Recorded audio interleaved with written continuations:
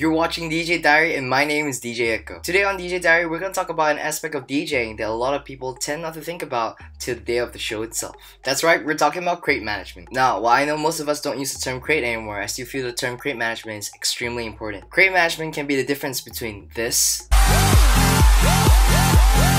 and this.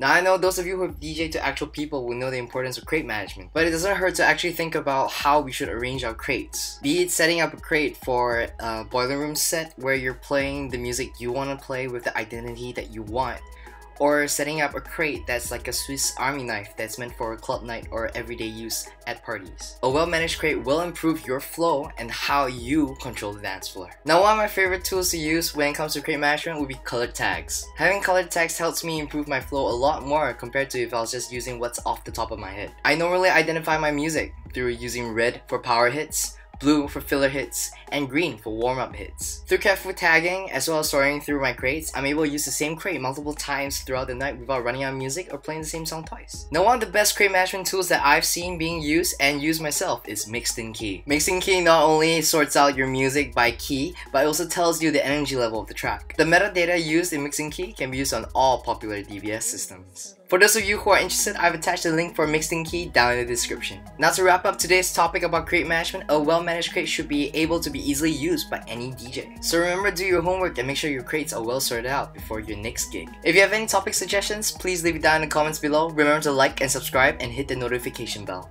If you like this video, do share with friends.